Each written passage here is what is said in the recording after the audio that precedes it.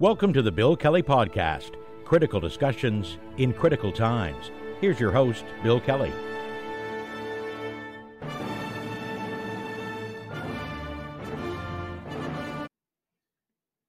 This is the Bill Kelly Podcast, critical discussions in these critical times. I am your host, Bill Kelly, and it's great to have you with us today. There has been a great deal of conversation, speculation, and let's face it, trepidation about just what this Trump administration, which is going to be sworn in, of course, in January, is going to mean for Canada-U.S. relations, especially from an economic standpoint. And a lot of concern and speculation about exactly how this is going to roll out. Probably fueled to a certain extent by the fact that we've seen the Trump Act before, certainly, and we dealt with the good, the bad, and the ugly of some of those economic policies. And there's so many different facets to this, but let's, for the sake of brevity in this podcast, I want to talk about two things in particular. One is tariffs, and then we're going to talk about American policy towards trade as well. Now, tariffs are not new. They've been around for a long, long time. It's some people think a blunt instrument that some countries can use. And during this past election cycle in the United States, Trump was pretty adamant that he was going to slap tariffs on everything. Canada, China, Europe, everybody. You're going to get nailed. 20%, 25% tariffs. Which is a kind of a silly idea, but the guy's going to be back in the White House, and we don't know exactly just how far he's going to go on this, because I think notwithstanding some advice to the contrary in his first administration, he went ahead with some tariffs as well. Blanket tariffs such as he's talking about, most economists agree, could be an economic disaster, not just for Canada, but for the Americans themselves. And we saw examples of that in the first Trump administration with some of the tariffs that Trump did try to put forth, especially when it came to Canada, vis-a-vis the auto industry, the softwood lumber industry. You remember he put a tariff on Canadian aluminum, figuring that this was going to, harm them and help his own people. And the biggest outcry that he got, if you recall from that, was from the American companies that said, wait, we need that. We need Canadian aluminum. We can't do it as effectively and as cost effectively as Canada can. We've got to have that. Which causes, of course, the folks on the American side to kind of backtrack a little bit. Same sort of thing with the auto industry. I think we can anticipate that there's going to be some tariffs, but there seems to be a misunderstanding or a disconnect here about just how tariffs work. If he puts a tariff, for instance, on Canadian whatever, lumber, aluminum again, if that would be the case, it's not the consumer that pays for it directly. It's the people that are bringing that stuff into the country. So it hurts American companies when he instills tariffs like that and puts tariffs in place. I don't think he gets it. I'm hoping that there are going to be at least a few people in the Trump administration that are going to understand just how problematic and punitive it can be to American industry. And of course, it's always going to be when, if there's going to be a tariff like that, you get into trade wars where there's going to be some retaliation. With some of the things that Canadians felt being victimized by the Trump administration previously. You may recall that the Canadian government instituted some tariffs, direct tariffs, small tariffs in specific areas that hurt a number of states, which may not have a huge impact on the federal government in their economic picture, but individual states that trade a great deal with Canada, not just the border states. You'd think, okay, the northern states, and that's true. But you remember one of the tariffs Canada instilled was on Tennessee whiskey and bourbon, and that really hurt the industry. I guess we take a lot more of that stuff than we probably want to realize that comes up to this country. So the outcry is from those industries down in the States to say, whoa, you're hurting us more than you're hurting the Canadians. So I hope there's going to be a frank and honest discussion about just how tariffs can be used. And it's not to suggest, as many economists have said, look, you can't just say tariffs are all bad, because used effectively and strategically on specific items, they can be effective. Canada and the United States, of course, you're talking about tariffs on Japanese auto parts and automobile in the industry itself. And that's essentially because they are going to try anyway to block the Chinese auto industry from flooding product into the North American market. We'll see just how that goes in the months and years ahead. So tariffs are going to be an important part of this, especially since Trump talked about it a great deal in his election campaign. The other, though, is something that's a little more broad, and I think it's something that we need to discuss here.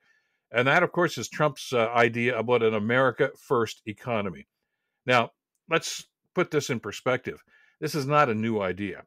Even most recently, the Obama administration developed an America First economic recovery policy. This is after, of course, the huge recession that the whole world went through back in 2009, 2010. And it's basically, it's an idea to say, look, we're going to build stuff here. We're going to hire Americans to do this, and only Americans and only American products. And I suppose one of the initial reasons to do something like that, because it really, I think, kind of instills a kind of a national pride and fervor that, yeah, we're America. We're the greatest country in the world. We don't need anybody else's help. We can do this all by ourselves. The problem with that, of course, is it's not really true in a 21st century economy, that there has to be some give and take. And what we want to do, and what we try to do, I guess, when America has come out with a policy like this, is do some negotiations and say, okay, we get where you're coming from on this, and we know why you're saying this and why you want to do this, but let's talk about the ramifications before we start to institute some of these policies. And that worked for the Obama administration and the Canadian government. There was some back and forth, and the headlines, of course, that politicians make when they develop these policies and announce these policies is great. You know, we're going to get this done, and here's the policy, and get behind us. And that worked. I mean, the economy in the United States did rebound nicely after that traumatic recession that we all went through. Not unlike, of course, what happened a couple of years later when Obama had left the White House and Donald Trump got in there. He again started looking at something like the America First policy, tried to actually lay that on to the auto industry. And that created its own sense of problems. And we'll talk about that in just a couple of seconds. And the Biden administration over the last 4 years, President Biden made a lot of hay about, you know, America First. We're going to hire Americans. We're going to employ Americans and only Americans for some of this stuff. And that may sell well on the campaign trail, and it may get you the headlines in the newspapers and on the talk shows. But the reality is whether the American presidents want to admit that, there is, in the 21st century, an interdependence between Canada, Mexico, and the United States with the auto industry and with other countries to do with other aspects of the economy, too. And there has to be, I think, some allowance for that. And it's going to be interesting to see just how this new Trump administration is going to handle that sort of thing. I mean, it can be problematic, and it's going to cause some consternation. You know, Trump's already talking about, once again, tearing up the North American Trade Pact. Maybe even booting Mexico out of it, which is going to be an interesting debate. But how far is he going to go, and what kind of an impact is it going to have? Will common sense prevail? I'd like to think, yes, there's going to be smart people that are going to say, wait, we can't really do that. But I don't know. And that's maybe one of the things that I think is really concerning a lot of people right now. Trump has, especially with some of the announcements he's made about who he wants in his cabinet, is surrounding himself with loyalists, with sycophants who are simply going to rubber stamp whatever he says and do whatever he wants them to do. And that's not necessarily the best advice. I mean, the whole idea, I guess, of a cabinet is to have different sets of voices and different opinions and different perspectives before you develop policy. I'm not so sure that's the process that's going to be happening as the economy rolls out over the next 4 years and the impact it's going to have on Canada-U.S. relations. We are very interdependent. And we saw that with the auto industry, didn't we? Where, you know, when you simply say, well, we're going to build, and Biden did this too, we're going to build cars right here in America. We don't need other countries to do this. We're going to build them in Detroit and build them in Kentucky and all these other places where these auto plants are. And that's going to satisfy the economy. Well, first of all, no, it doesn't. They can't develop the industry to the extent where it's going to be a U.S.-only industry, because there already is an interdependence between Canada and the U.S. when it comes to auto parts and raw materials and labor that impact the auto industry. Now, I don't know whether they're going to recognize that or not. So if the common thread here seems to be, as we look forward to this, is, well, we're not sure where we're going to go on that. And I think that's what causes an awful lot of the consternation that a lot of people are expressing these days, is how is this going to impact Canada-U.S. relations? And more importantly, how is it going to impact the economy? And you have to juxtapose those concerns with what's happening politically in this country. I mean, we know that probably in the next 8 to 10 months there's going to be an election federally here in Canada. It certainly looks as if there's going to be a change in government at this stage, if you're looking at some of the polling numbers. Would a conservative government be a more effective negotiator with the Americans? I'm not so sure. I'm not so sure that's the case. I don't know that Trump necessarily even uses political ideology as a factor in these sorts of things. He just wants to be the guy on top. He wants to be the king of the hill, the big rooster that crows in the barnyard. And he doesn't want necessarily to negotiate, and he's not looking for compromise. That seems to be his modus operandi in situations like that. So whether it's a Justin Trudeau government or a Pierre Poilievre government that's negotiating, Canada's going to have to be on their guard.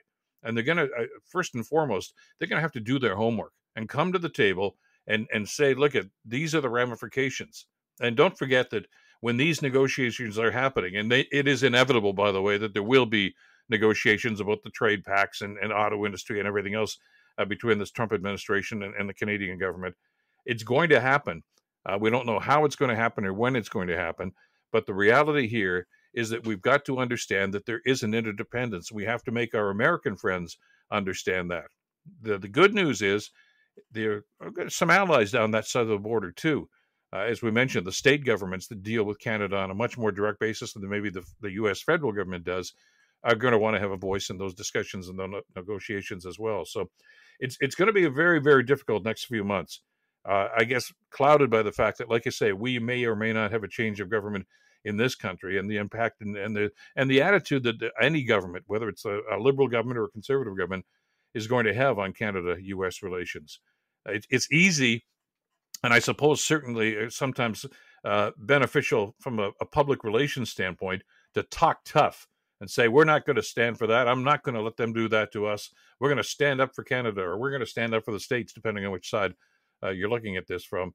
But the reality is that the negotiations and the discussions are finally, hopefully, going to lead to some place that's going to be mutually beneficial. We're not going to get everything we want, but we don't want to give up everything at the same time. So the concern, the nervousness that we're feeling on this side of the border about what a Trump administration is going to do is real, and it's legitimate given the fact that we just don't have the answers. But what we want to see is the Canadian side, when that does come to pass, that there's going to be those discussions, be prepared. Understand that you're going to have to explain to an awful lot of people, and publicly to the Canadian people and to the American people, that this is a win-win situation.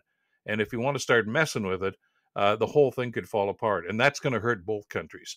Maybe not on a national basis, but it's going to hurt economies in a lot of those states and a lot of the provinces here too. So here's hoping that, well, it's a phrase that I guess we've used an awful lot, common sense will prevail. And unfortunately, that's not always the case in politics, is it? We'll see. And let's certainly talk about this a lot more in the days and weeks ahead. That's it for this edition of the podcast. Thanks so much for being with us, too. You can catch us, of course, on Substack, and Spotify, Apple, or wherever you get your podcasts, really. And if you're watching on YouTube, don't forget to click the notification bell, too. Until next time, I'm Bill Kelly. Good to have you with us. Until the next time, stay in touch and stay informed. Brought to you by Wizen's Law, personal injury lawyers. Listen, you didn't choose to get injured, but you can choose the right lawyer. Wizen's Law, 905-522-1102 or wizenslaw.com.